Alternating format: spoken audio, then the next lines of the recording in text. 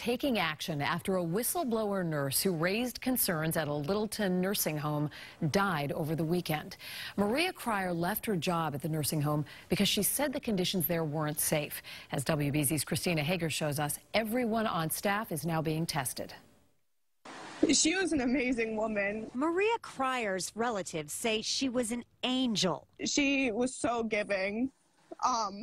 Like, all she ever did was give. They say she spent a lifetime caring for others.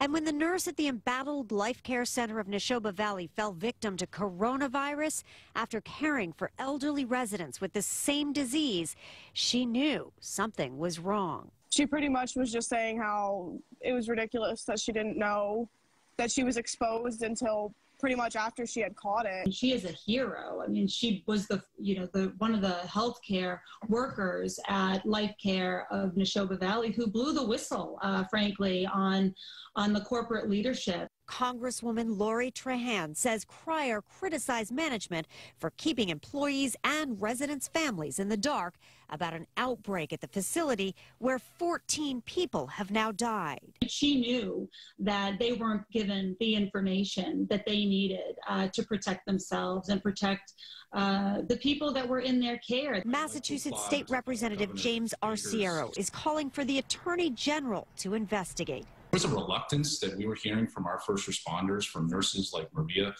that management was not interested in having all the employees tested. And to me, that's unacceptable. As far as the accusations that management here kept people in the dark, a spokesperson here at the Life Care Center tells us that residents, families, and staff were notified one day after the first COVID-19 patient was transferred from here to the hospital. In Littleton, Christina Hager, WBZ News.